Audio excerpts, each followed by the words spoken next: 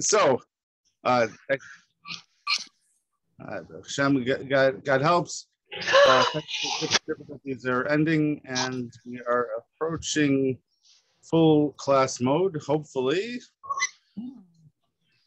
Okay. So. Yeah. Okay. No barking. Thank God.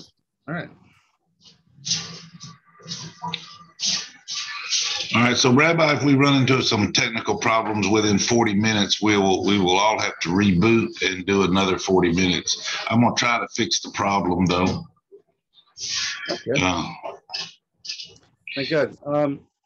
Okay, so we're going to start, actually fully start the Book of Zachariah this week, God willing. Any questions before we do?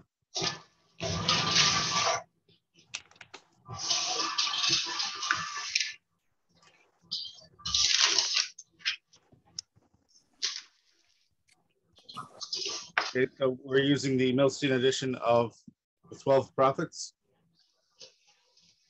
by Art Scroll, and also have your Masoretic text of Tanakh nearby.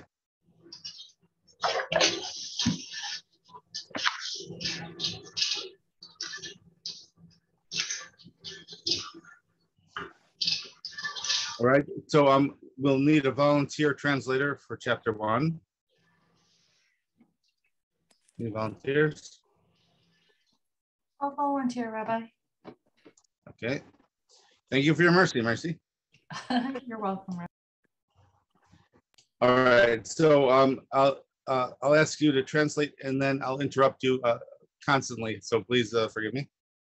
Okay. But with a person with the name Mercy, you can push your luck sometimes, I guess. All right. So first, I'll do the Hebrew. Let me first do the Hebrew prophecy of on verse 1, and then you can translate verse 1. Okay. B'chodesh Shmini, b'shnas shtayim l'dar yavesh, haya devar Adonai el Zachariah ben Berechia ben Ido hanavi lemor. Okay, can you please translate that verse? Yes. In the 8th month, in the 2nd year of Darius, the word of Hashem came to Zachariah, son of Berechiah, son of Ido, the prophet, saying. Very good.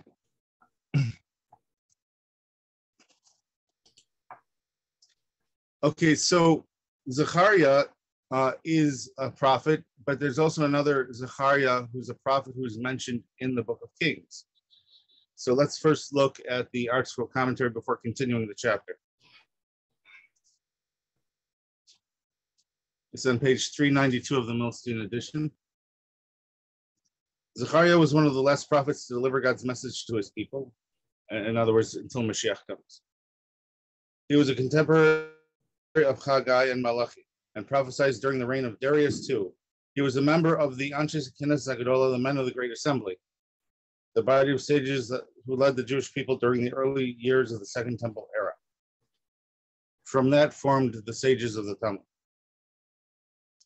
He exhorts the people to repent their evil ways and chastises them for their lack of alacrity in rebuilding the temple, even though they had been given permission and support from the Persian king to do so. His prophecies deal with the entire period from his own day until the end of days. The commentaries agree that Zechariah's visions are so esoteric that many will not fully understand until the coming of Elijah the prophet, herald of the Messiah.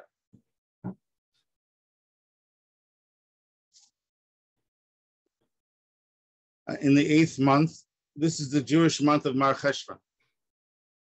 This prophecy took place a short time before the construction of the Second Temple resumed, for that did not begin until the 24th day of the 9th month, the month of Kislev. As per Haggai chapter 2, verse 18. In the 2nd year of Darius, this is Darius II, who is also referred to as Darius the Persian, who according to the sages was the son of King Achashverosh and Queen Esther. He is not to be confused with Darius I, Darius the Mede, who together with Cyrus conquered Babylon.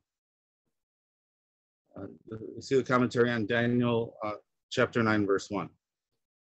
The date of Zechariah's prophecy is noted in order to indicate that the prophecy was specifically designated for that time. or it was then that the Almighty inspired Darius to allow the rebuilding of the Beis Hamikdash. And he therefore sent word to the Jewish people via his prophets that the time had come to build.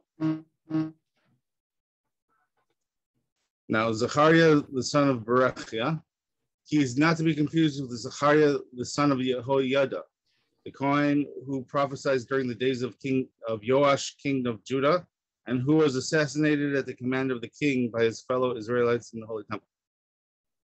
And the Medrash on Lamentations discusses how the assassination of the prophet Zechariah ben Jehoiada was like the straw that broke the camel's back. So it endangered the people to bear a long exile, because there was a specific curse given for anyone who were to kill a prophet and a priest of God both on the same day. And Zechariah ben Yehoiada was a Kohen. So when that prophet was assassinated, it was different from the other prophets being assassinated because it fulfilled a curse.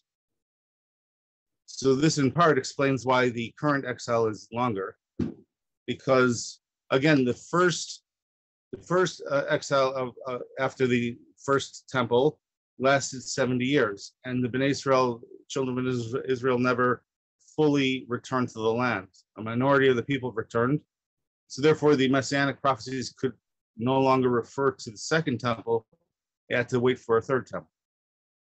So in other words, the entire process of the Beis Hamikdash of Mashiach was delayed. And in other words, the second temple was a gift from heaven more than fulfillment of the prophecies. So often when speaking of the second temple, it's really talking about the third temple, because the second temple never fulfilled the actual prophecy. In addition, thank God, Hashem is very merciful, and he finds a way to make things work. So if you think about it, really the exile following the destruction of a Kohen and a priest in one day, a priest and a prophet in one day. So really, in a sense, it lasted over 2,400 years. Because the second temple never fulfilled the complete prophecies of Mashiach. You understand? So to have the extra 420 years of the second temple's existence was a gift from heaven in the second temple era, but it was not fulfillment of the messianic prophecies. So this Zechariah is different from that Zechariah.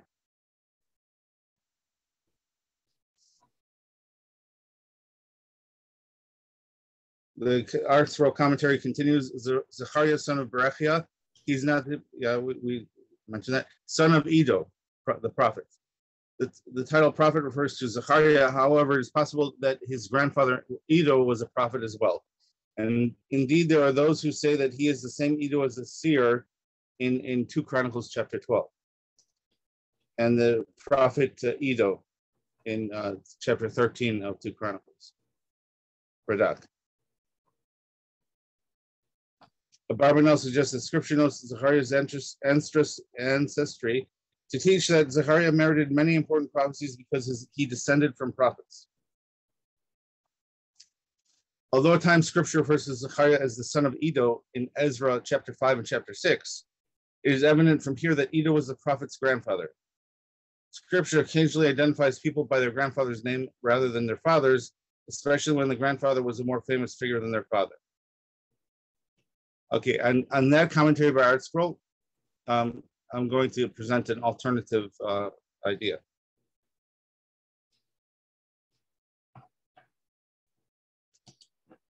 Okay, so it says that Iddo was the grandfather of the prophets. Okay, so according to Abarbanel's school of thought, we don't look for people in Tanakh and assume that they lived for hundreds of years. Okay, so let's look at the charts, timeline chart at the end of the book. If you have the Milstein edition of the 12 prophets, this would be on page 512, 512.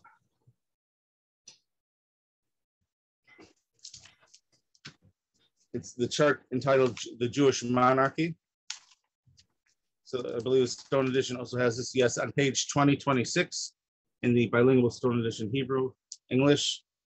Page 2026, Appendix A would be the Jewish Monarchy chart, chart number 4. Here in the Art Scroll Milstein Edition, it is on page 512. Okay, so if you look at the prophecies mentioned in the Chronicles, you'll note that Edo was speaking during the time immediately, either during or following Rehovam's reign.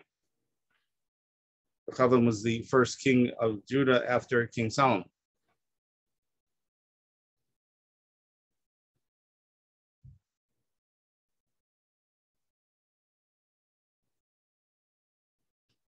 And Rehovam and Edo,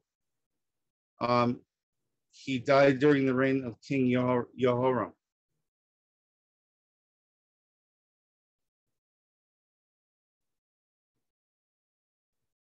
Okay, that was about 50 years later.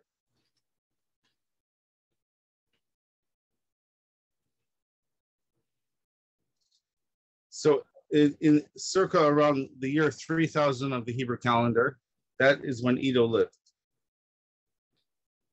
Here, we're talking about Zechariah, who was after the destruction of the first temple and prophesied during the year of the building of the second temple.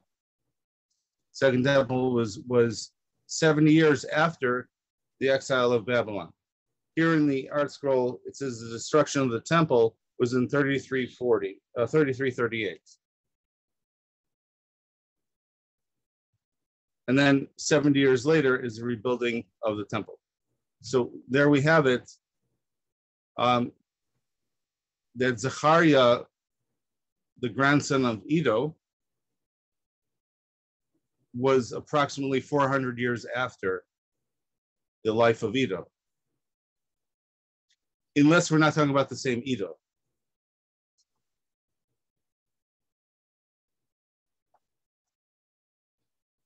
So if Edo literally was his grandfather,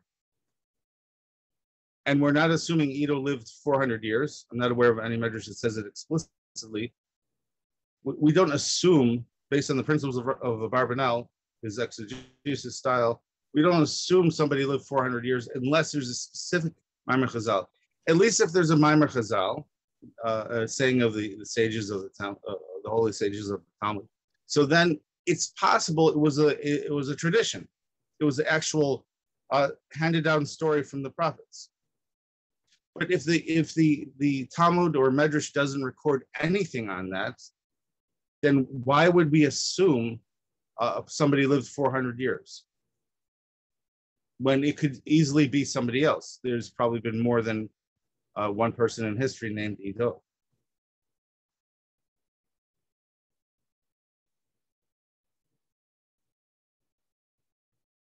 So therefore, if we are saying Edo is Edo the prophet as per Radak, then we have to say that Edo was not his grandfather, as our scroll says, but it was his great-great-great-grandfather from 400 years ago. Okay? So you see, the problem here is that our scroll is quoting from Radak and Abarbanel, who go in two different directions. You understand? So according to Abarbanel, we cannot say his grandfather was 400 years old. And according to Radak, it's a very Edo from 400 years ago. Consequently, we must say that it's probably Edo, his grandfather. As the Art Scroll says, But if article is going to say this, I would have said this before you quote the other exegetes, because now it's a little confusing as far as timeline goes. But again, if we are talking about the very same Edo from Radak, to learn it according to Radak, we cannot say it was his grandfather. And that's okay. Again, Radak is a Rishon, one of the classical sages, so he must have a makor for it. So the very fact Radak says it is a chance, there is a medrash that says it was the actual Edo. Okay, so now if it was the actual Edo, we would have to find the medrash to not assume, according to the Abarbanel style, that it was someone else, that he did not live 400 years.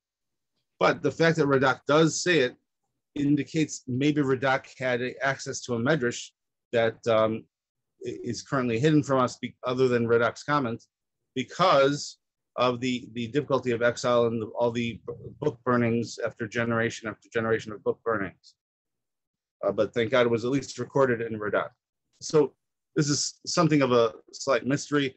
However, it's interesting to note.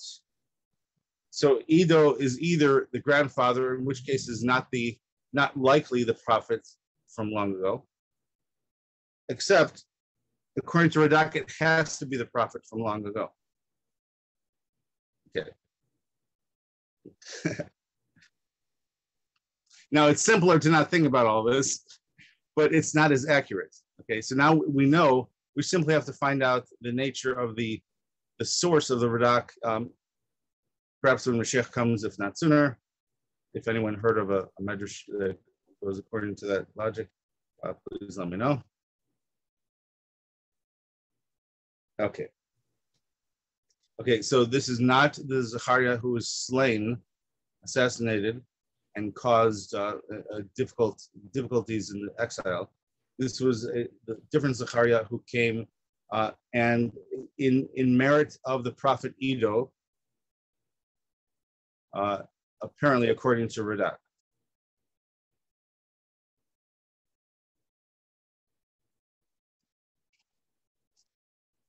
Okay, so now if you're familiar with the 12 prophets, Zechariah is the only other book as long as Hosea.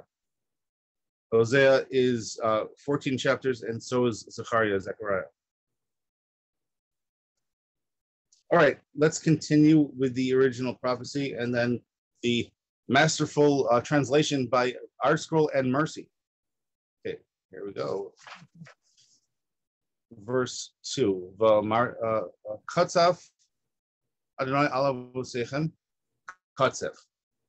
V'amarta alehem ko amar Adonai tzvos shuvu elai nu'mar Adonai tzvos v'ashuv alechem amar Adonai tzvos al tihu chavosechem asher karu aleihem hanavim harishonim lemor ko amar Adonai tzvos shuvu na midarchechem haroim ma'al alechem haroim lo shamu v'lo hikshivu elai nu'um Adonai avosechem ayehem v'hanavim halaolam yichyu ach tvarai v'chukai asher tzivisi esavadai hanavim halo isigu avosechem v'yashuvu v'yomeru ka'asher zamam Adonai tzvos lasos lanu kiderachenu u'chama'al aleinu kinasa itanu.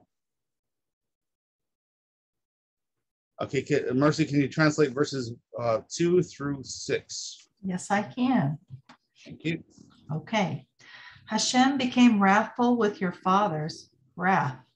Say to the people, thus said Hashem, Master of Legions, return unto me the word of Hashem, Master of Legions, and I will return unto you, said Hashem, Master of Legions.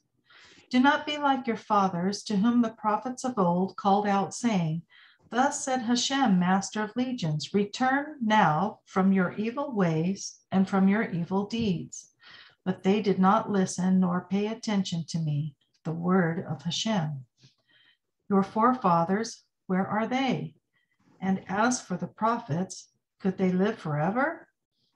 However, my words and my decrees, which I commanded my servants, the prophets, did they not befall your fathers? They repented and said, just as Hashem, master of legions, thought to do to us according to our ways and our deeds, so he did with us. So if even the righteous prophets, verse 5, if even the righteous prophets, couldn't live forever, so how, in other words, how far do you want to push your spiritual luck, so to speak, and not serve God correctly?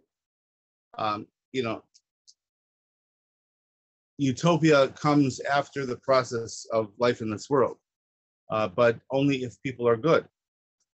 So if even a prophet could die, so why are you not returning to God faster?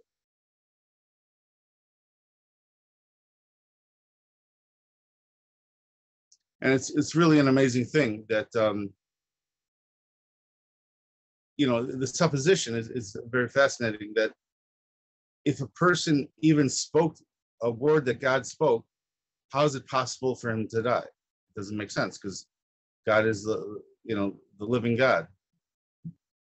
But that is how powerful human free will is, that humans were able to program the world to be able to bear the concept of death, which is ungodly, because God doesn't die. So therefore, the human choice for sin and death is constantly pushing against human efforts for spirituality, even to the point that a prophet of God is not guaranteed to live forever in the current world. Of course, in the next world they are, but it's just it's amazing that there could be a world that it's possible to die if you know God. It's his power is without limit, but it's because God himself created that world. It's effectively like someone set up a computer with a powerful program, and then someone made choices in that program, and now the computer only does certain things. So it was programmed to be affected by the user. So that's what happened. But it's just counterintuitive to the nature of the creator, that death itself. And the prophet said, Bila hamavos lenetzach, death will end for eternity. So it's just a temporary stage in this world. So the world in the future, where people don't die anymore, that occurs following the Mashiach time. According to the Medrash, the Sifrei,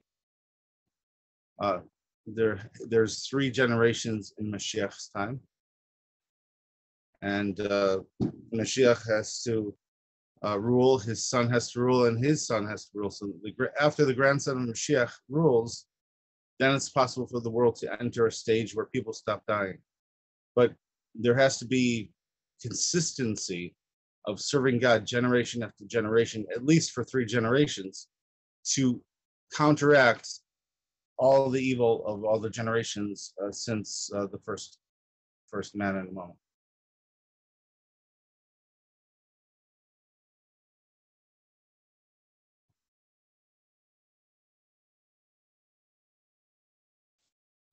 Okay, continuing in the original prophecy from verse 7.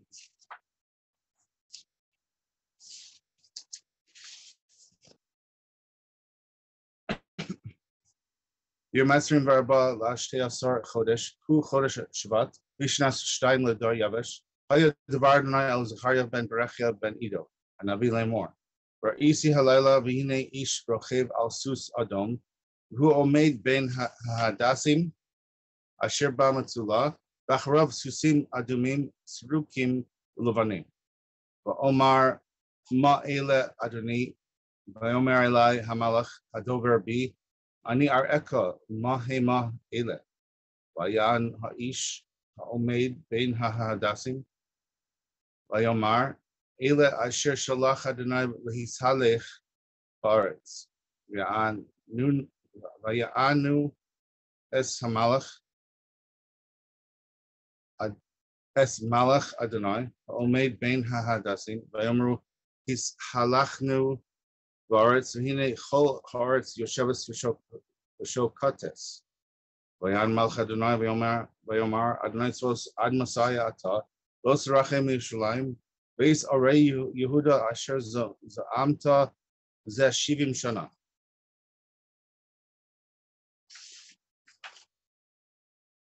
V'yan Adonai es hamalach hadover bi dvarim tovim dvarim nichumim. Okay, can you please translate verses 7 through verse 13? 7 through 13.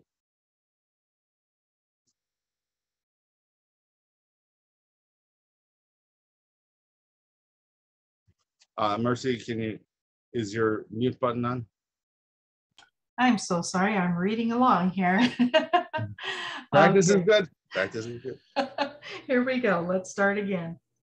On the 24th day of the 11th month, which is the month of Shevat, in the second year of Darius, the word of Hashem came to Zechariah, son of Berechiah, son of Iddo, the prophet, saying, I saw in a vision the night. There was a man riding upon a red horse, and he was standing among myrtle bushes that were in a pool of water.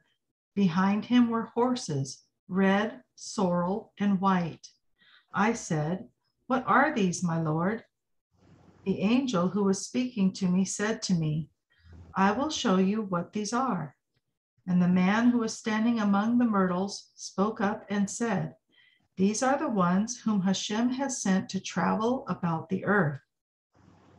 Then they spoke up to the angel of Hashem who was standing among the myrtles and said, We have traveled about the earth, and behold, all the earth sits still and is at rest. You want me to read to 13? Yes. Okay.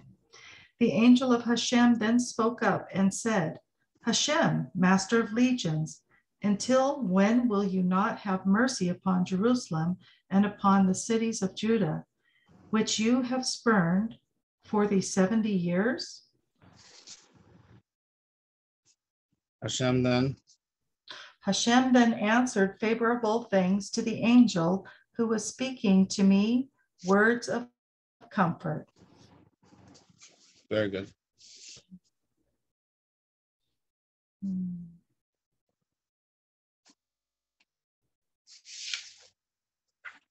Okay, so now verse 12, if you're looking at this literally as a prophecy, verse 12 seems like a sudden change of pace. But for exegesis, this should be a warning sign to you. Okay, what I just read was allegorical. Now, what could the allegory possibly mean? So verse 12 explains the opposites. In other words, when will you not have mercy in Jerusalem? So in other words, the allegory we read, verses 7 through 11, must have been something against Jerusalem. So let's look at the commentary. In verse 8, long commentary. I think I'll just quote some of it. So according to Rashi, this is talking about the Babylonia and the Chaldeans and Persians, Media.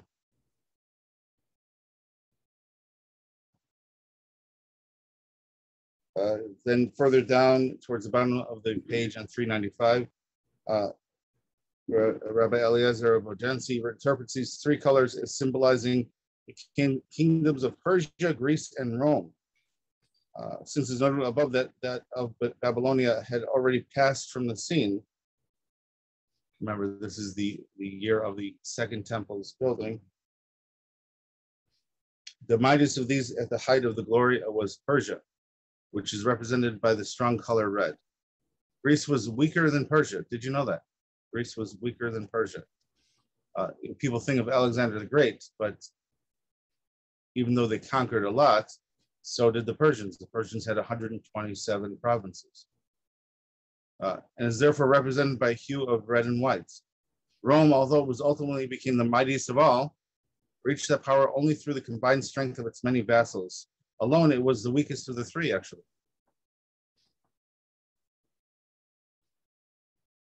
And the Roman exile is when you had an echo of Rome in Germany. We see that the Rome, it depended on its vassal states to grow in power. And Germany in World War II depended on the places it conquered to help them with the final plan. We see that in Poland, most of the people who were against the Jews were not German. So that was pretty scary. But it was a continuation of the process that began with Rome. It was the same model. Germany is actually cousins of Rome, both of them descendants of Esau, and which is separate from the northern. In the old days, the northern tribes had different people of different, more Slavic nations there. But so the actual capital city of Rome and Germany was founded by descendants of Esau.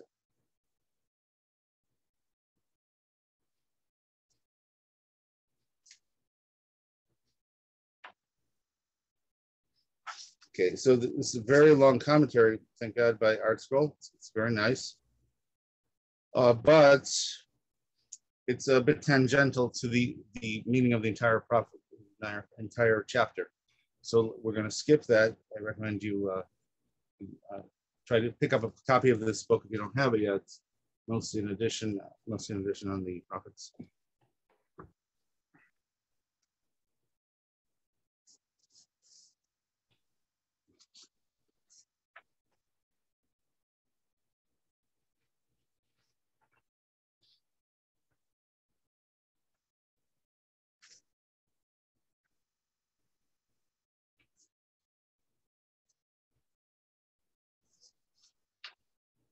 Okay, so the angel of Hashem is the one speaking about. It's been 70 years since the exile would end.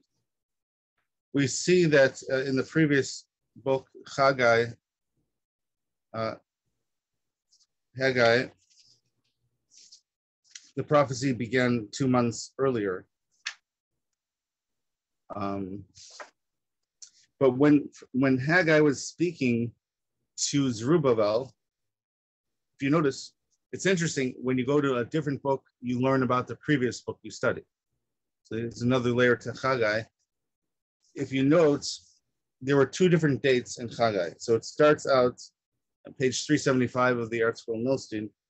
In the 2nd year of King Darius, in the 6th month, first day of the month, the word of Hashem, on the first day of the month, the word of Hashem came through Haggai the prophet to Zerubbabel, son of Shealtiel, governor of Judea, and to Joshua, son of Jehozadak, the Kohen Gadol, high priest, saying. Okay, that is in the first verse of Haggai. Then in the 2nd chapter of Haggai, in the 10th verse, it says, on the 24th of the 9th month, in the 2nd year of Darius, same year, the word of Hashem came to Haggai the prophet, saying. Okay, so Haggai has the 6th month and the 9th month, right? Okay, let's go back to Zechariah. The first verse, remember, said 8th month, 2nd year. So the first chapter of Haggai came before our current chapter of Zechariah 1. The 2nd chapter of Haggai came immediately after the first chapter of Zechariah 1. So very interesting. So it's like almost like, in a sense, like competing or taking turns to prophesy. But it was 3 months in a row. Haggai 1, Zechariah 1, Haggai 2. Interesting. So just keep this in mind. So in Haggai 1, it mentions it's time for the temple to be rebuilt. So this prophecy occurs in Zechariah 1, occurs the next month after Haggai said declared the time for the rebuilding of the temple has occurred. So it wouldn't make sense for the prophet to be pleading on behalf of Israel. He's just overhearing a commentary between God and his angel. You understand? If the prophecy had said, the prophet was talking with God, so then it would have been a contradiction to the dateline. But the dateline is perfect because it's not talking about Zechariah saying, "When will you redeem us?" after Haggai just prophesied the redemption is now. You understand? So it fits in. This is why it's a third-person discussion. In addition, there's a medrash that says usually the more esoteric a prophecy is, that means it's not as high a level as a more clear prophecy. So you see the prophecies of Moses were clear, like a conversation, God speaking us directly. I've told you what is good for you. God is talking straight out, right? Also, we find similar in Jeremiah and Isaiah, similar, clear, direct speech. Also, Samuel. So these prophets are on a different tier. But whenever you see a prophet goes into more and more allegories, he's not at the same level. So we find a lot of allegories in the book of Zachariah and the book of Daniel. So that means they're not at the same level as the other prophets. But they gave eternal prophecies. So sometimes God chooses people to do certain things out of righteousness that they have done, not out of preparation level. If someone, works out, they're going to be stronger than someone who doesn't work out, usually. But it's possible that, someone was given a chance to do something because, he won a lottery or something. So as far as relating prophecy goes, the main thing is that you were blessed to do it so that you could contribute to such a wonderful thing of teaching the world God's will for eternity. But there are different levels. So the prophets, of course, Moses was the highest, but prophets like Isaiah and Jeremiah are on a higher level than many other prophets. So again, the farther you get from Moses' level, the more you're going to have more and more allegories. And when you have more allegories, you're more dependent on having good exegesis. You need more commentaries to understand it. Otherwise, you don't know where it's going. Just here in the first chapter already, why is he suddenly talking about Jerusalem if we're just talking about these allegorical things? So allegories means an indirect prophecy.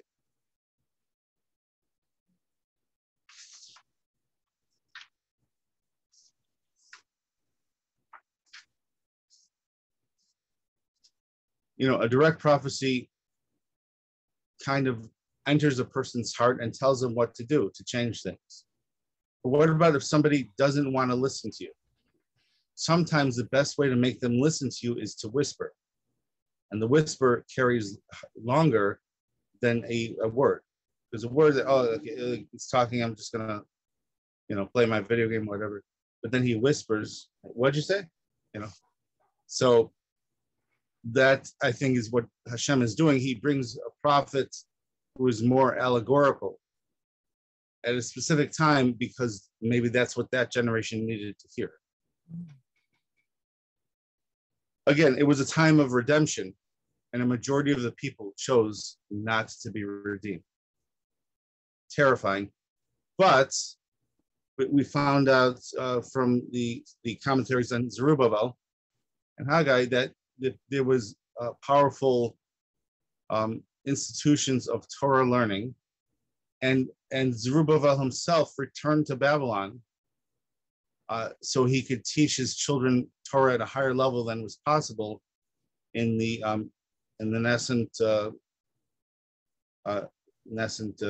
state that was forming in Israel at the time. So it's fascinating. Good things to keep in mind. Any questions before we continue with the chapter? Questions? Okay, so words of comfort. Words of comfort. Sounds good. Okay, I'll read the Hebrew verses 14 through 17. V'yomer Eli hamalach hadover bi kara lemor ko amar Adonai tzvos ki nesi l'Yerushalayim u'tzion kin'a gedola kesef gadol ani kotze al hagoyim ha'sha'ananim ashani katzafti ma'at v'hema azru lara Lachen ko amar Adonai shavti l'Yerushalayim barachamim beisi yibana ba nu'man Adonai tzvos v'kav yinote al Yerushalayim od kara lemor Ko amar Adonai tzvos od tifutzena orai mitov nicham Adonai od es Zion v'char od b'Yerushalayim. Okay, Mercy, can you translate verses 14 through the end of the chapter? Yes. Thank you. The angel who was speaking to me then said to me, call out, saying, thus said Hashem, Master of Legions, I have become zealous for Jerusalem and for Zion, a great zeal, and I am wrathful, a great wrath against the complacent nations, who, when I became slightly wrathful, augmented the evil. Therefore, thus said Hashem, I have returned to Jerusalem in mercy. My temple will be rebuilt in it, the word of Hashem, Master of Legions, and a plumb line will be stretched out over Jerusalem. Call out again, saying, thus said Hashem, Master of Legions, my cities will once again spread out with bounty. Hashem will have mercy on Zion once again, and he will choose Jerusalem once again. Very nice.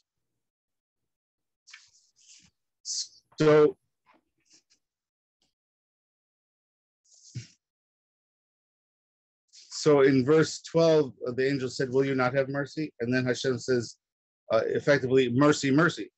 He says mercy 2 verses in a row. But let's first look at the verse 15. I am wrathful, a great wrath against the complacent nations, who when I became slightly wrathful, augmented the evil. Augmented the evil.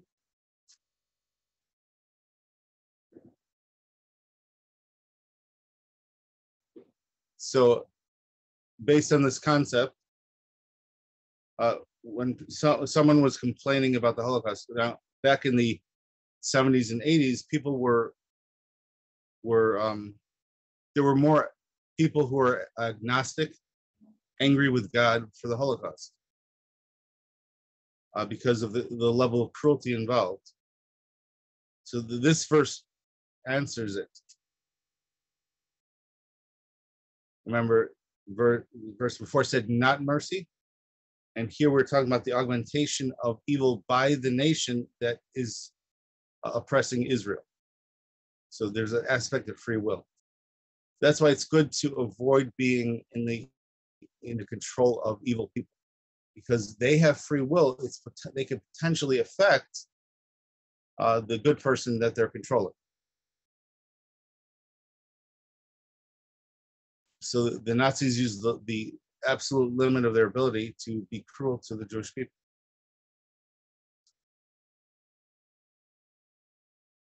So that is the evil that people did, based on the system that people chose when they, generation after generation, chose evil. And God remade the world with the family of Noah, and then generation after generation, people chose evil until Abraham. And then he and his son and his grandson were able to establish a family that would serve God completely according to his will. And if they didn't serve God completely, they were willing to be punished for it. But that they should be worthy to be the servants of God. So if God forbid a person gets involved with a bad path, they should certainly avoid those evils that allows them to be handed over to a human to punish them. It's better God is the form of punishment, not a human.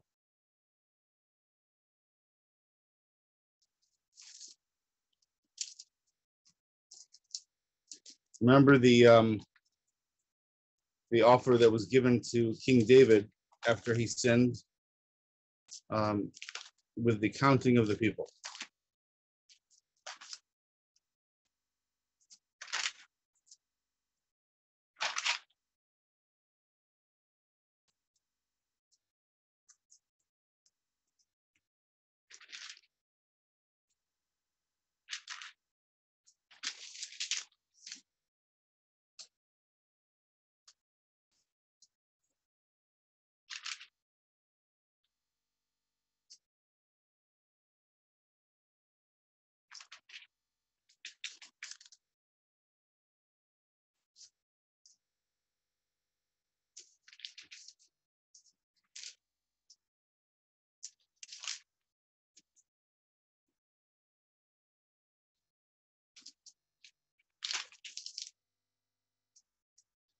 Okay, so this is in chapter 24 of 2 Samuel, chapter 24, 2 Samuel.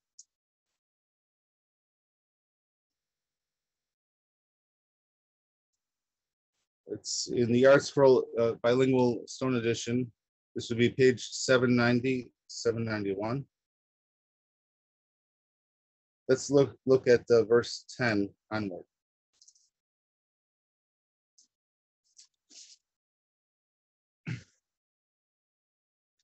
David's heart smote him after having counted the people, and David said to Hashem, I have sinned greatly in what I have done. This is there's an explicit commandment to not do that, but he was confused because Hashem wanted to punish the people. It says in Proverbs that the heart of the king is in the hands of God to do with as he will. So King David is not credited as having done a great sin here directly, but he took responsibility for the sin because it came out of his own mouth. The commandment to do this. Now let's look first. Keep a finger in the page here and look at chapter 21 of Proverbs. In the Art Scroll bilingual, this is page 1598, 1599. First verse of Proverbs in chapter 21. Like streams of water is the heart of a king in the hands of Hashem. Wherever he wishes, he directs it. So a king, let's go back to 2 Samuel. So a king has limited free will. His free will is affected by the needs of the people. At this time, the people needed a punishment. So King David was forced to make a mistake.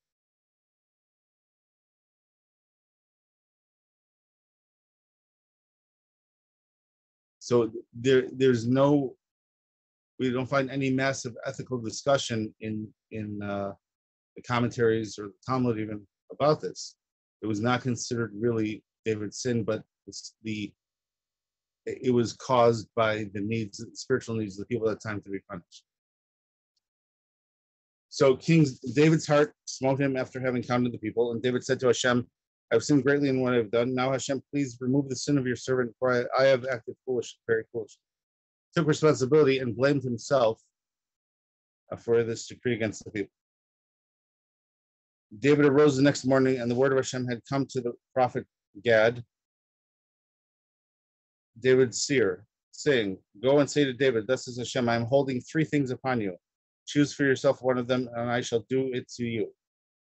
So Gad came to David and told him, he said, would you rather have 7 years of famine come to your land, or 3 months of fleeing from your enemy while he pursues you, or 3 days of pestilence in your land? That means plague. Now determine and consider what answer I should return to the one who sent me. So that's a choice: 7 years of famine, 3 months of fleeing from an enemy, or just 3 days, but of a plague, which could wipe out many, you know. So in the case of the enemy, so humans can be cruel. There's free will. So therefore, it's not likely David would choose that. So the real question is, would he choose 7 years of famine, a more gentle but difficult long-term problem, or would he choose a virus, a plague? So David in verse 14, 2 Samuel chapter 24, David said to Gad, I'm exceedingly distressed. Let us fall into the hands of Hashem, for his mercies are abundant. Let me not fall into human hands. So he did not ask for the bad thing directly. He asked indirectly, just that God should give the most merciful form, but certainly not into the hands of a human hand. So Hashem sent a pestilence in Israel from morning until the set time. There died from the people from Dan to Beersheba 70,000 men.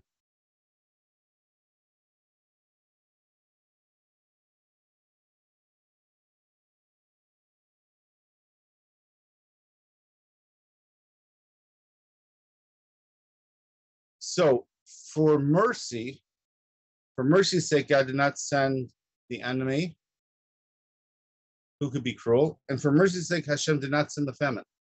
Now, generally speaking, it's better to be hit with pebbles than a boulder. So why would God choose a virus instead of the pebble-like punishment of the many years of famine? Because we see that when there's a famine, what is the result? What is the natural economic result? Is that the person or country is now dependent on their neighbors to purchase food. As we see, the Jacob and his sons eventually moved to Egypt. So Egypt had complete control over Jacob and his sons in a time of a famine.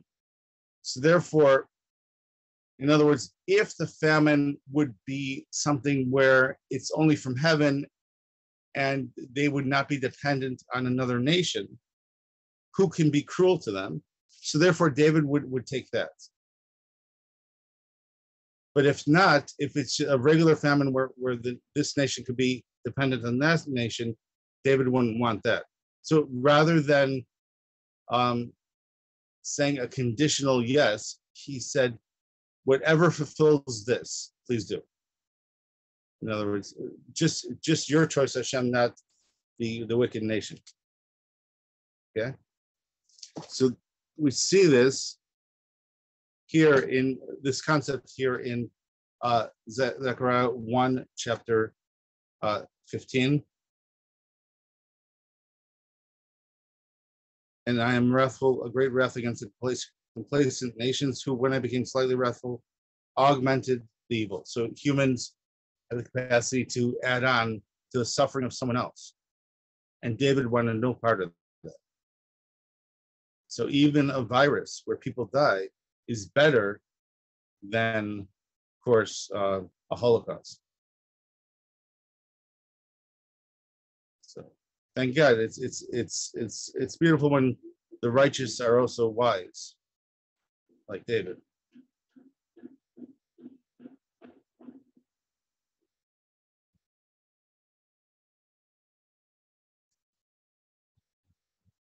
Another factor that it was the sin of the people, not David, is because David didn't get ill.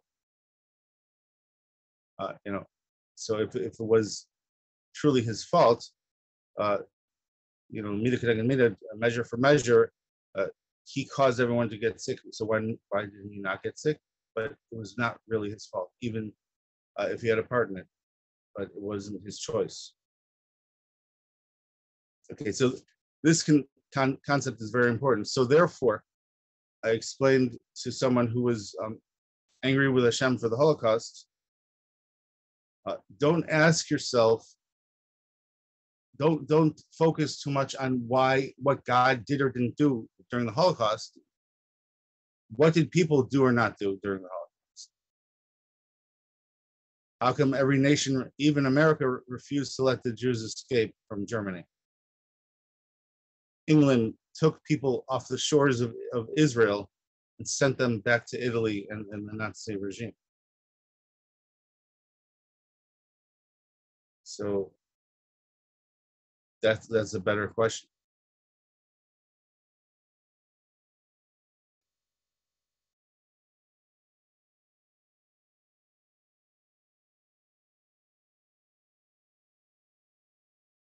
So we have to rely on the mercies of Hashem and not assume that people will be perfect. But relying on the mercies of Hashem does not mean taking advantage of his kindness. So unfortunately, that's effectively what happened. That people were complacent, and then once they were handed over to someone who was clearly not Hashem, then they understood the difference between mercy and not mercy. But all we have to do is just serve God right and guaranteed mercy. Now, a lot of people buy a lottery ticket on the small chance they could win. But what if you are guaranteed 100%, just do this and you'll get that? Well, people they're guaranteed to have good blessings, and often even in this world, not just for eternity in the next world. And yet not everyone chooses good. It's hard to understand, except that people allow themselves to not fully believe in God so that they could continue whatever lifestyle they want to do.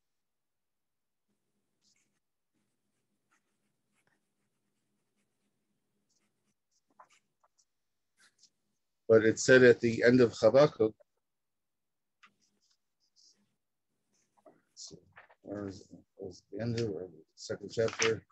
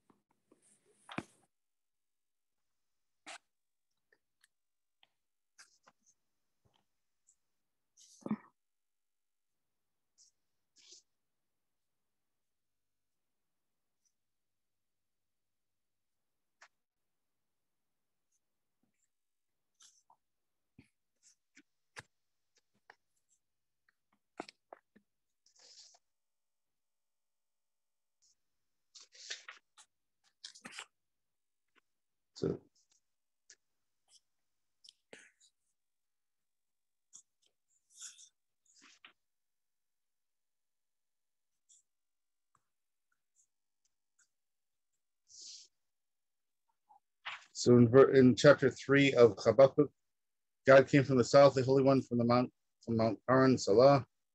His glory covered the heavens, and his praise filled the earth.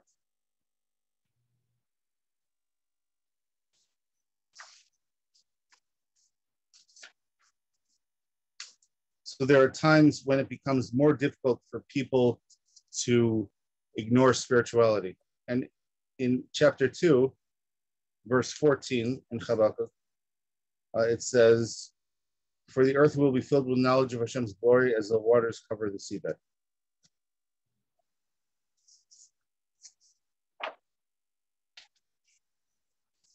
So that's referring to Mashiach time.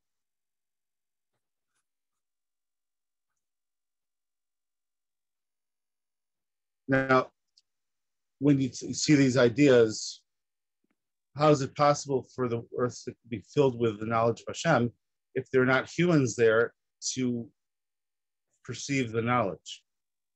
So that's a very powerful indication that there has to be people throughout the world alive and not destroyed.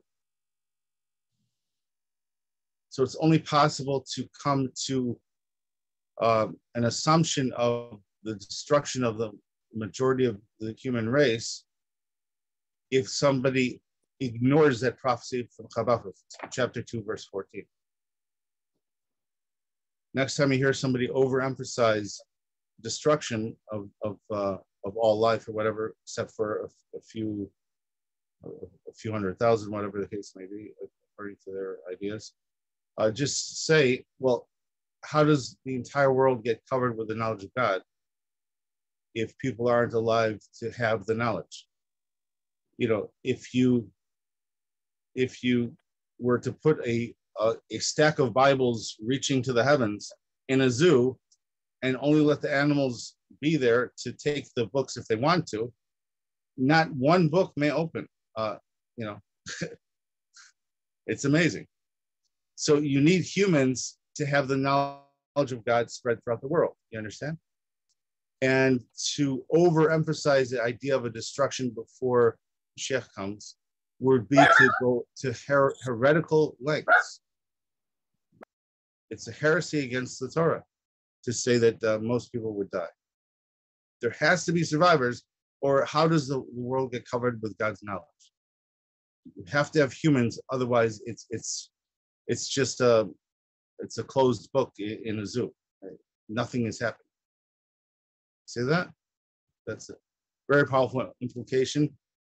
So now, if you ever hear a rabbi who's religious overemphasize destruction, he's only doing that to help people do repentance. However, it's an inferior exegesis. A superior exegesis assumes a lot of people will be alive. Now teach the Torah. Understand? But, for example, people in the World Trade Center on September 11th, 2001, you know, some of them made it out, many of them didn't. But for the most part, it was people in that building who were in danger. Most of the earth were not in danger. Some people in the Pentagon were in danger. Some people in an airplane over Pennsylvania were in danger. But most people were not in danger on that day. Somebody raised a hand. Who's raising a hand? Please unmute your mic and say something. Oh, that was me, but I'll wait till you finish what you're talking about now. No, it's just when there's a prophecy of destruction, it cannot mean the entire world. It cannot mean the entire human population. There has to be survivors. And it's unlikely that that all the survivors will be fully religious. And in fact, here in our chapter, we mentioned mercy, verses 16 and 17. And who needs mercy? Do the perfectly righteous need mercy? We all need mercy. So now, assumption of the destruction of the vast majority of the human population is a heresy against Habakkuk chapter 2, verse 14, and Zechariah chapter 1, verses 16 and 17. Mercy. And we mentioned last week, of course, that this is also in Psalm 102 and Deuteronomy chapter 30. Mercy in the end of days is predicted. So you can't go over it literally. However, even good people were in the trade center when it was destroyed, you know, and they died. So you don't want to push your luck, quote unquote, so to speak. But have faith in the mercy of God. Yes, Shirley. Your mic is muted. Yes. No, I was just wondering why humans have to blame God for everything. It's always blaming him when the certain situation happens. It's obvious that it was the people that caused it, you know, but they want to blame God for everything. I mean, like I have some that going on in my family right now. A certain person saying because their mother died when they were born, that they blame God and they don't want to have anything to do with them. So why? God didn't cause that, the doctor did. And why do they blame God and refuse God? That's it. And then it's that way for everything, though. Exactly. In our same very chapter, Zechariah 1, it's mentioned even prophets of God died. Yeah. And it's mentioned there should be mercy. And it's mentioned humans may not be the source of that mercy. So, in other words, mercy comes primarily from heaven. It's the source of mercy. So, if people just understood this chapter, so maybe they wouldn't expect things that are not realistic. God left humans to program it, this world, and generation after generation chose to conceal themselves from God in their minds, in their own minds. Yeah. Rather than look at the reality of God, they started to look at other forms of worship that did not have ethical and moral obligations attached to them.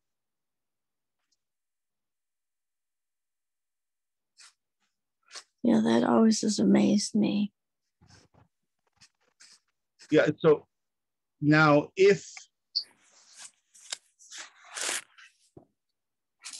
so maybe a parable for idolatry would be like if somebody is listening to loud music in the middle of a conversation.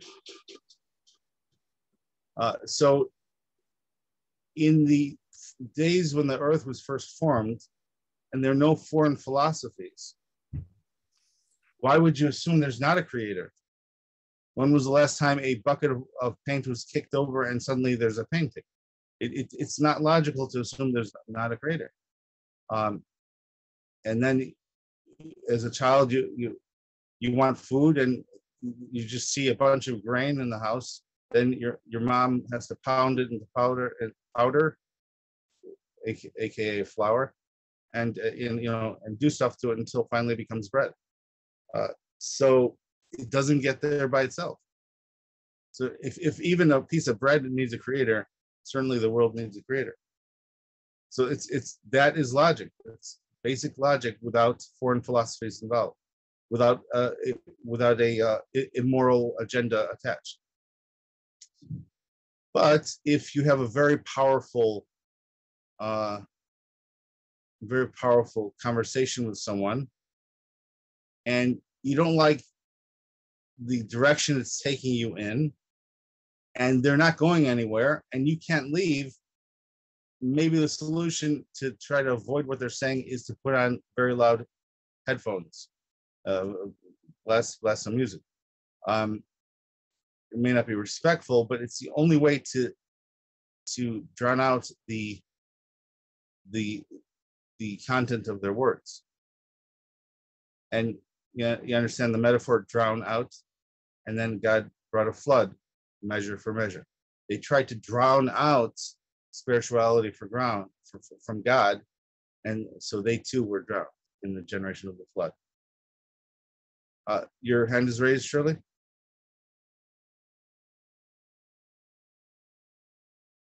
Your mic is muted.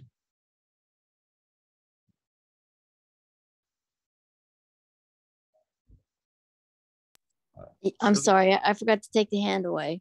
Okay. Oh, let me hand it to you. I don't know how to take it down. Okay.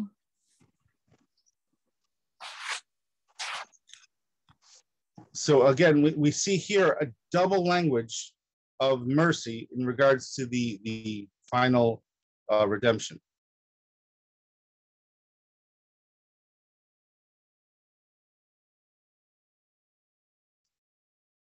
Therefore, verse 16 and 17, therefore, thus said Hashem, I have returned to Jerusalem in mercy. My temple will be rebuilt in it. The word of Hashem, master of allegiance. The plumb line will be stretched out over Jerusalem. I have returned, present tense. in the second year of Darius.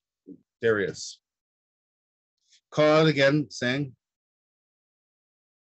thus said Hashem, Master of Legions, my cities will once again spread out with bounty. Hashem will have mercy on Zion once again, and he will choose Jerusalem once again.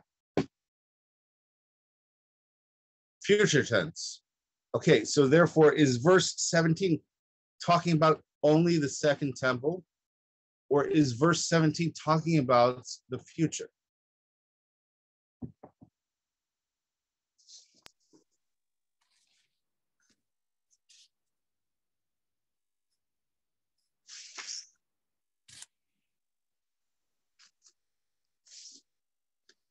Okay, so let's go to a couple other books of the prophets. First book is Zephaniah. That was the book before Haggai in the 12 prophets. Zephaniah, the last verse of Zephaniah.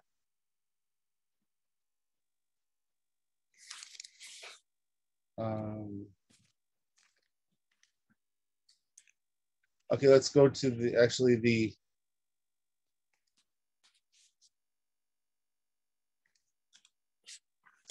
let's go to verse 18. It should be 18. Oh well, it's really hard to just quote some of it. Okay, so let's go to verse 14 of Zephaniah chapter 3, verse 14 and on. Sing, O daughter of Zion, sound the trumpet, O Israel, be glad and exult with all your heart, O daughter of Jerusalem.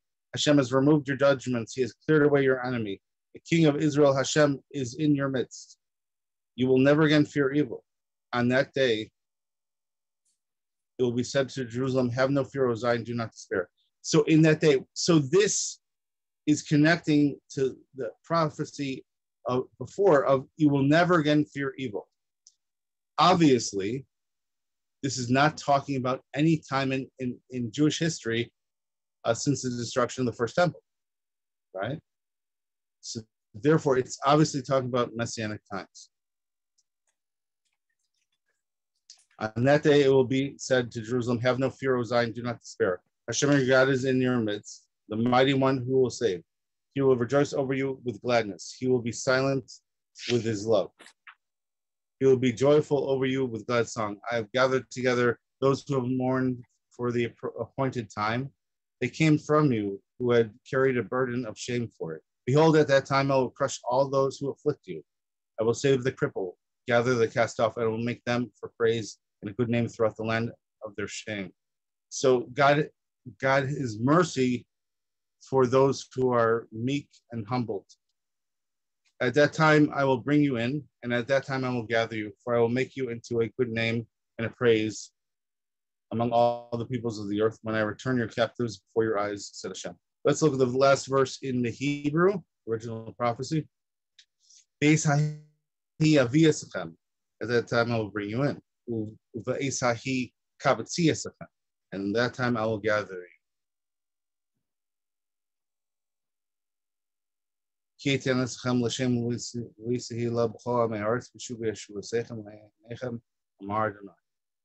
So I will bring you in at that time, and I will gather you at that time. So why didn't it say Beisahi Aviyasachem B'Kabatziyasachem? Why did it say Beisahi Aviyasachem B'Kabatziyasachem? So the time is repeated twice. So we're talking about two times, I suggest. The first time I will bring you refers to starting in 1948. And, some people came before that, but starting in 1948. And then in the time out, Kabatzi Yesachem, gather you, that refers to when Mashiach comes. And again, according to Rambam, it's the sign of the true Mashiach when the people are gathered in the second gathering.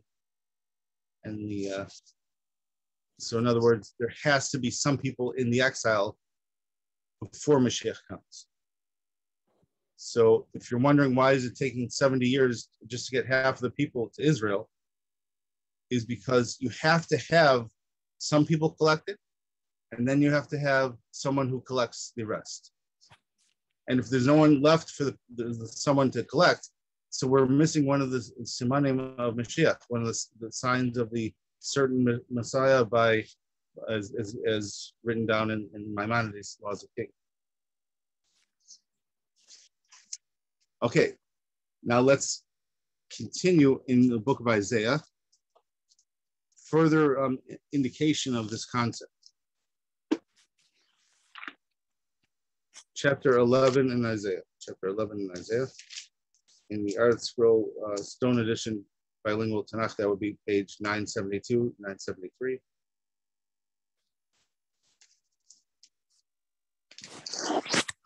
Let's see.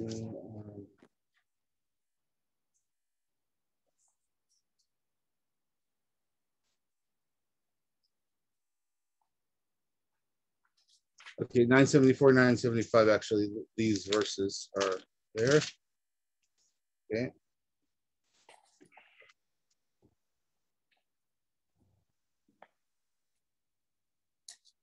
Okay, verse 11 talks about it shall be on the day that the Lord will once again show his hand to acquire the remnant of his people who have remained from Assyria, from Egypt, from Pathros, from Cush, from Elam, from Shinar, and from Hamath, and from the islands of the sea.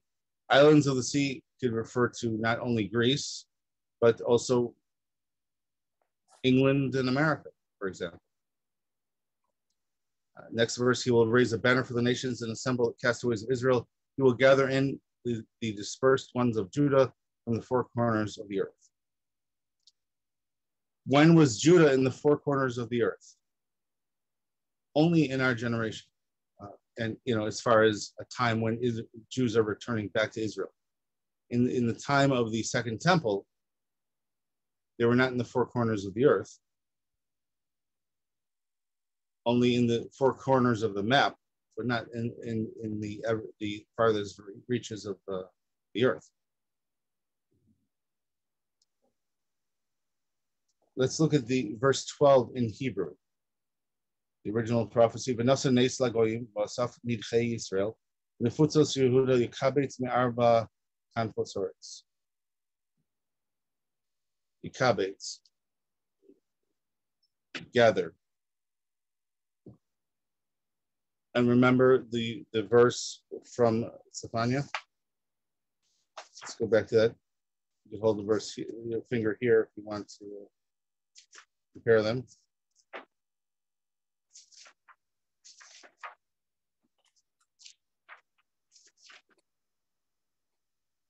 Ve'esahi avieschem, ve'esahi kabetzi eschem, kabetz.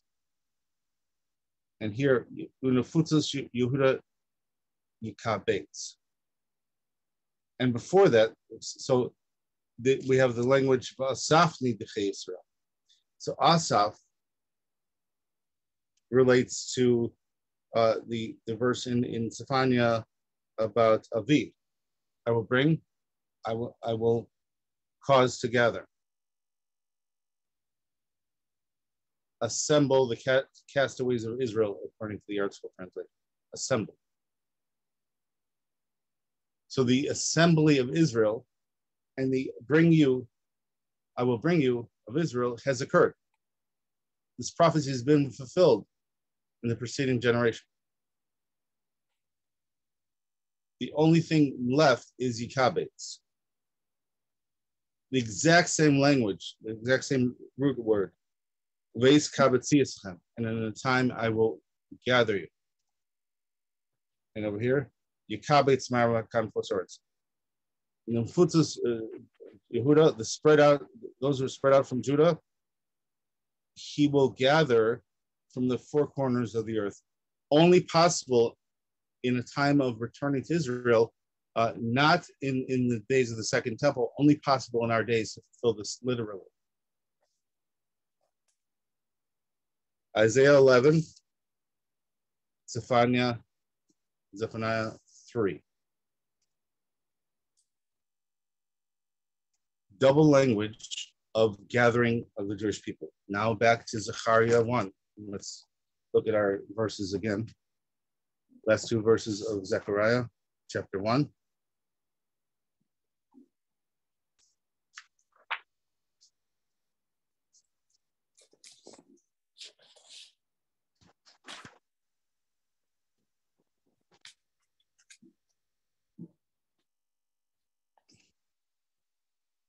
Therefore, thus said Hashem, I have returned Jerusalem in mercy. My temple will be rebuilt in it, the word of Hashem, master of allegiance. And a plumb line will stretch out over Jerusalem. So the first verse of Zechariah, chapter 1, discussing about the application of mercy, discusses the building of the temple. So this follows there is a Gemara in the Jerusalem Talmud on that was in Ma'aser Sheni in the second tithe tractate that discusses about the temple being rebuilt possibly by Bnei Israel before Mashiach comes. So according to this, it's possible to interpret the first verse corresponds to the V'esechem and the time when Israel is gathered before Mashiach comes. And I believe Rav Chaim Kanievsky, great sage of the previous generation, held that way, that he believed that Israel would build the temple before Mashiach comes. But not every sage has the same opinion. So therefore, let's explain it also according to the other way. If this is referring to when Mashiach comes, so Mashiach first comes before we get this full mercy. So in other words, we haven't even begun the kind of mercy that God intends for us. You know, when God promises peace for eternity, and God mentions the importance of the Holy Land, so, you know, people assume you go to the Holy Land, you instantly get peace, you know. But if people are not religious, if they're in fact irreligious, it creates a problem that interferes with God's ability, according to the spiritual physics of this world, to deliver the spiritual rewards for an actively rebellious country. There are some people who are religious fully, so therefore maybe in their merit a lot of the good is occurring. However, it's a mitigation factor that limits the application of the prophecy of mercy. So we have not fully seen the mercy. We've seen the fulfillment of every aspect of the bringing Israel in the first of the two migrations to Israel in the time of Messianic times. But we have not seen the full application of mercy, even according to those who hold like Rabbi Chaim that Bnei Israel would build the temple not in Mashiach.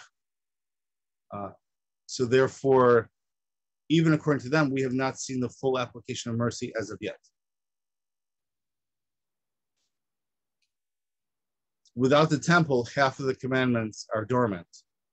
So it's not a full, you know, it's like a wedding without any wedding cake or something, even more than that, you know what I'm saying? So it's like a mail order wedding, you know, get married online, you know, have a Zoom wedding, you know, so obviously there can't be any honeymoon as of yet. You know what I'm saying? So we don't yet have the full aspect of mercy as of yet. So we can't fully judge this as God's complete redemption so far, even from the aspect of dividing the redemption to two phases, as I've shown today. Even from that aspect, we have not received full mercy as of yet.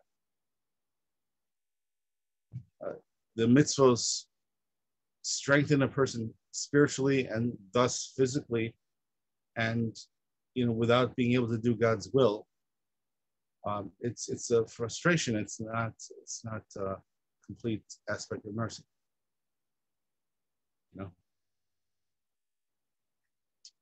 But it's a choice by many people. Most people are not fully religious, so therefore it's created a spiritual impediment for the rebuilding of the temple. If that spiritual impediment is too great, so then it will require Mashiach to first come before the temple can be rebuilt.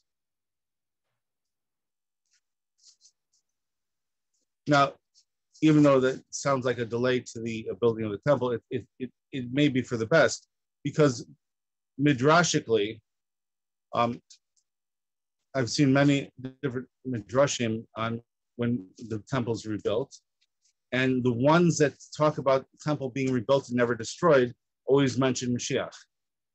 And there's one that says if the children of Israel build it, so then rebellious people may get involved, and then that temple could be at risk of being destroyed. So after all the suffering Israel's been through, I don't think the building of the temple only to have it destroyed is the best thing for them. I think it's better that it's built and never destroyed. So if it's built by the people, they should be blessed that it's not destroyed. And the best way to not destroy it is simply have Mashiach participate in its building. It's a guarantee. If Mashiach ben David is involved, there won't be a destruction.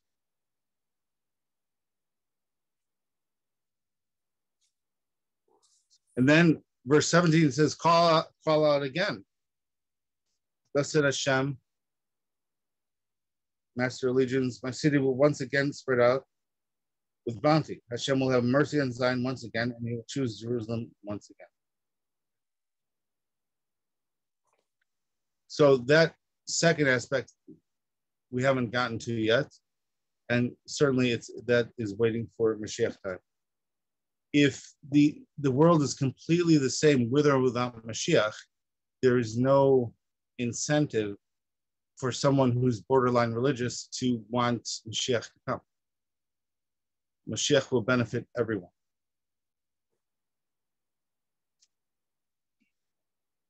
Let's look again in Isaiah.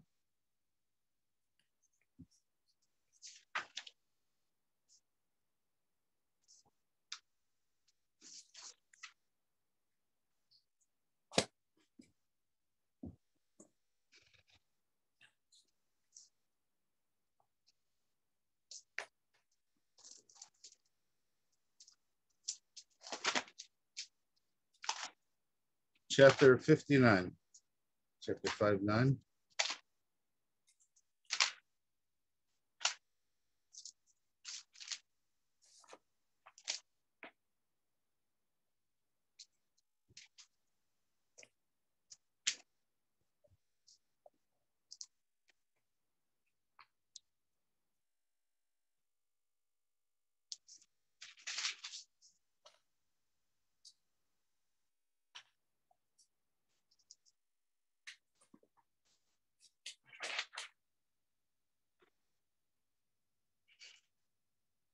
Okay, verse 20 of chapter 59 in Isaiah, in the Art Scroll Stone Edition bilingual. This would be on page 1056, 1057. And this verse is a part of the daily prayers of the Jewish people. Well, it's Yon Goel, Shabbat Fesha B'Yakov Num Adonai. Vanizos Preciosam Amar Adonai Ruchesh Alecha Bar Asher Samti Picha, Oyemushu Mipicha Mikarcham Pi Berzeracha Mar Adonai Miatav Adonai. A Redeemer will come to Zion, and to those of Jacob who repent from willful sin, the word of Hashem. And as for me, this is my covenant with them, said Hashem. My spirit which is upon you, and my words that I have placed in your mouth, will not be withdrawn from your mouth, nor from the mouth of your offspring, nor from the mouth of your offspring's offspring, said Hashem, from this moment and forever. A Redeemer will come to Zion and to those of Jacob who repent from willful sin.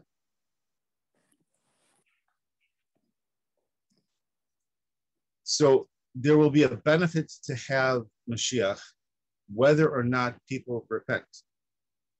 So you notice Zion will have a benefit of a Redeemer, and then it discusses human repenting in the second half. Those who repent from willful sin. Why is it separated? Okay, if Mashiach is bringing benefits to Israel, whether or not people repent, he's going to be a good king. People will want him to stay, as their king, for life. So then why is there an aspect of people who repent? So there's more than one answer to this. First of all, although it's a benefit, people won't fully appreciate the depth of what Mashiach is bringing unless they have an aspect of religiosity. If they understand Mashiach is creating a spiritual bridge to the next world, that will enhance the quality of the redemption. Secondly, the name Jacob sometimes is connected to Israel in exile. So in other words, to benefit from Mashiach as a secular Jew, one would have to live in the Holy Land. But to benefit from Mashiach outside the Holy Land, people would have to become more religious to fully appreciate what he's doing. Because otherwise, from a secular perspective, okay, he's doing good for that country, but we still have problems over here or something, that kind of an attitude. But if people are, so if they look at it from secular political leadership, they'll think that Israel's lucky to have a good leader like that. But that's not appreciating Mashiach. However, if someone in exile lands was religious, they would say, my goodness, the prophecies are coming true, or something like that. It's entirely different level. And so verses 20 and 21 of Isaiah 59 are the only verses from Isaiah that we say every single day. And verse 21 guarantees that from the time of Isaiah, there won't be a change of the law. Now, it was already verified in the Torah that we should not change the law. But here, it's a guarantee that this word will not be lost. That not just the law is on the books, but that the book will remain with you forever. So that means there will always be a remnant of Israel, no matter what any nation tries to do to destroy Israel. It also seals monotheism to the days of Isaiah, that if in Isaiah's days they're not rejecting the law of Moses, and from that day on, the word will never be lost. So therefore, any attempt to alter the words of Isaiah would be a clear sign of heresy. And just look at the King James Bible. Many words of Isaiah have been altered there. That's why we use Masoretic text, first generation translation of the original Hebrew prophecy. King James borrows from sources and different translations, and in some places up to 3 generations or more from the original Hebrew.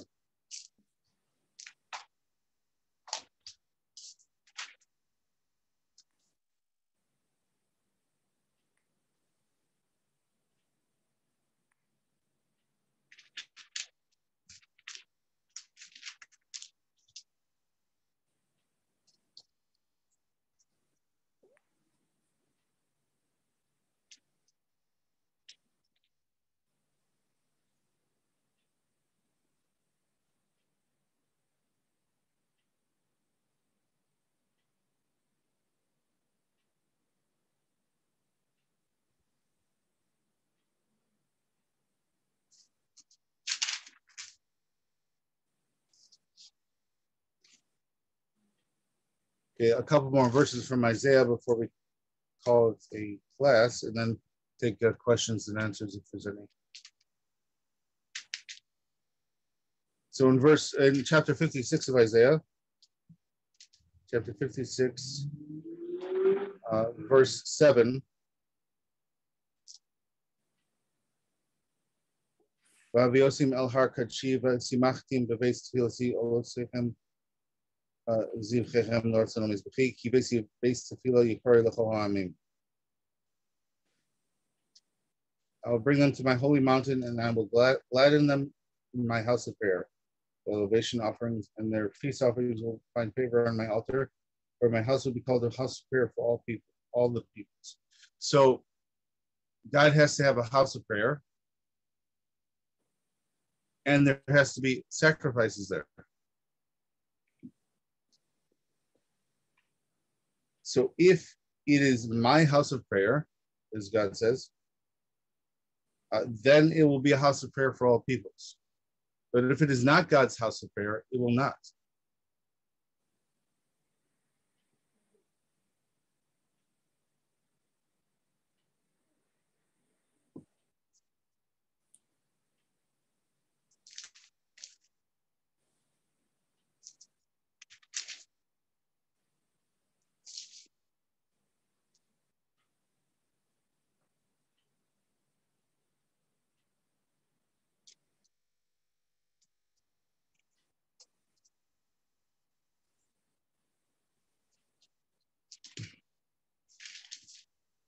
Okay, so let's read from verse 14 of chapter 57 of Isaiah, verse 14 until the end of the chapter.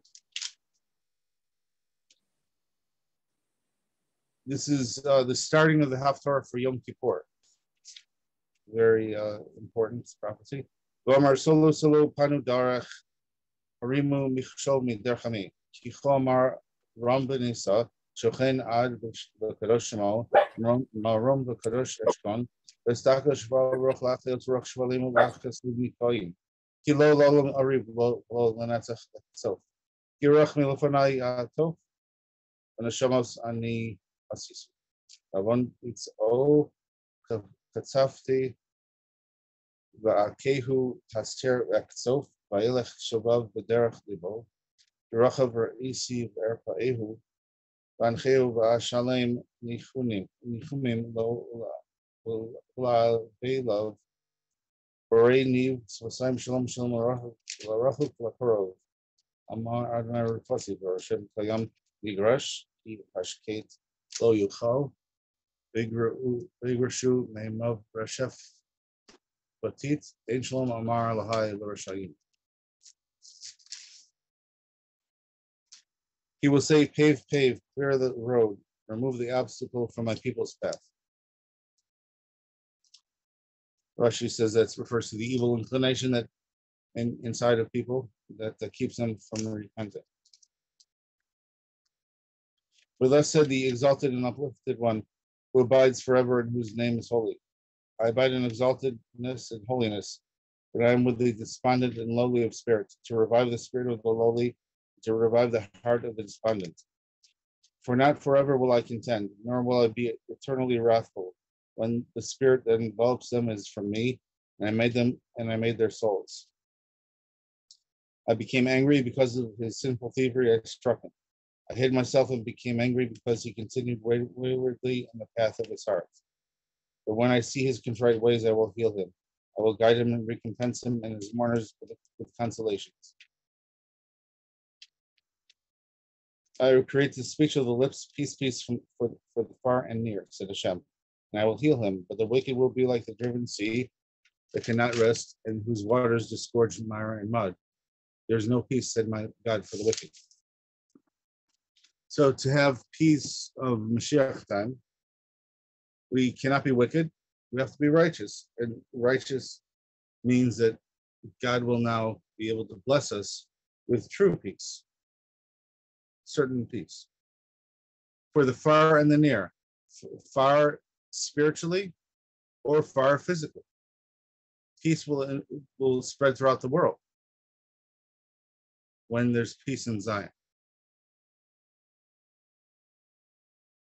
Why is God angry of sinful thievery?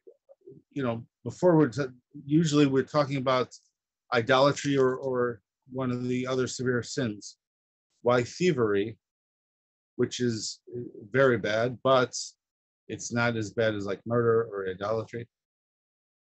Because when a Jew doesn't act as a Jew, they're not the nation of priests. And if they're not of the nation of priests, they can't fulfill their role to bring blessing to the world.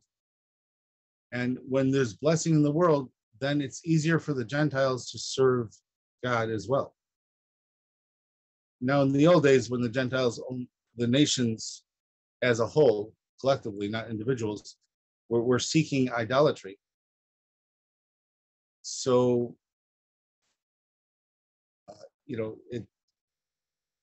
there's only so much you could blame Israel for, even if they were sinning. But now Israel has a chance to help the entire world serve Hashem. If Israel serves Hashem, the entire world will get blessings. And they'll see it started when Israel was serving Hashem. Mashiach came, and all these good things happen. And so it'll be a great honor to God, and it'll be a great source of bringing people closer to God when these things happen. No peace is possible for the wicked. So this explains why peace plans have not worked in the past. When you're assuming that Israel is a sinner, is wicked, so those peace plans never worked. When there were more objective standards, for example, with the Abraham Accords, so then peace started to work. But there's a spiritual opportunity now. Mashiach's coming soon, so we should participate in bringing more and more spirituality. And then true peace only can occur when people are connected to God. And so that's my recommendation. Any questions? Are you saying that the Mashiach is not going to come before every person in this world? Are you saying every person in this world? No, Mashiach has to come for people to repent, because there's over 1,000 religions. How do people know which one represents God correctly? Right. And many of the religions say that even people of their own religion are doomed unless they very specifically are very righteous in very certain ways. So the concept of God being merciful is not fully understood. And, these verses attach mercy and peace to serving God right, and to Mashiach time. So it's important that when Mashiach comes, we're not just waiting for a good leader to be in Israel. If our attitude is secular, so we won't fully appreciate Mashiach even when he comes. And then when suddenly world peace happens, and we weren't there for it because we were just thinking secular about it. So it's like what an opportunity to be in the historic moment of world history and to not be at the party. It's kind of sad to even think about it. We have the opportunity to join the party in the right way. And if someone's engaged in another mitzvah here in the exile, they could still connect to Mashiach and appreciate him because of their dedication to the Torah and mitzvahs. Each person at their level. And thank God, it's just good things are on the way. But we have to also be prepared to up our game spiritually, ethically, morally. And good things will surely occur. Shirley and everyone. Any further questions?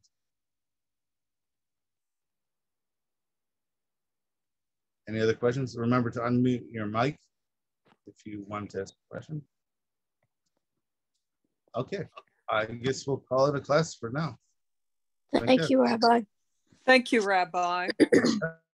Thank you so much, Rabbi. Thank you very much. Very good tonight. Thank you, Rabbi. Thank God. Bye. Be well. Shavua Tov. Shavua tov.